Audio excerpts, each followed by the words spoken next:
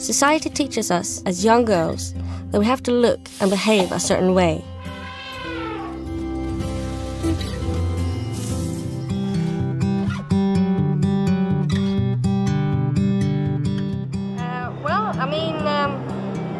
It's been an amazing experience. The movie, Chin Up has basically opened a lot of doors for me, and it helped me connect with a lot of people around the world. I mean, the fact that I'm here in Sharjah is amazing, and a lot of people seem to be enjoying the movie and seem to really like it, which is also great, because you never know how people will take your work. But yeah, I've gotten a lot of positive feedback on it, and which is also great for people living with disabilities similar to myself.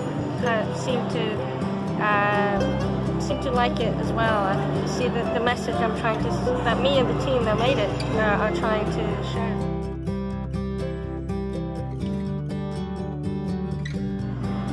Well, the movie is about me. Well, it's basically about my journey of living with a disability, and also my dream of becoming an animator, which is what I dreamt of doing since I was very little.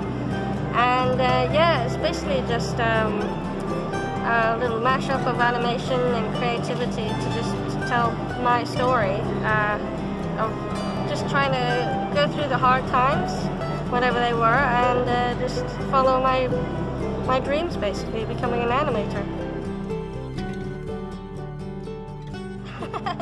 Oh, I love Brazil. Brasil é muito boa. Eu fui para o Brasil em 2007. É muito boa país.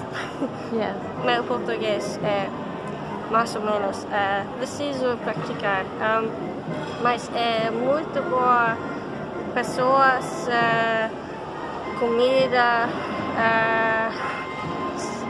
bebida. Eu fui treinar capoeira e eu fui para treinar capoeira em Fortaleza e Salvador, Bahia.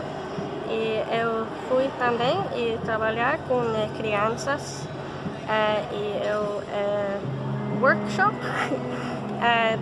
de desenhos com crianças em favela e Fortaleza. É muito bom. Brasil é meu coração, sempre. Thank you. De nada, valeu, cara, para esta interview. There are 7.6 billion people on this planet. Being different is what makes it interesting.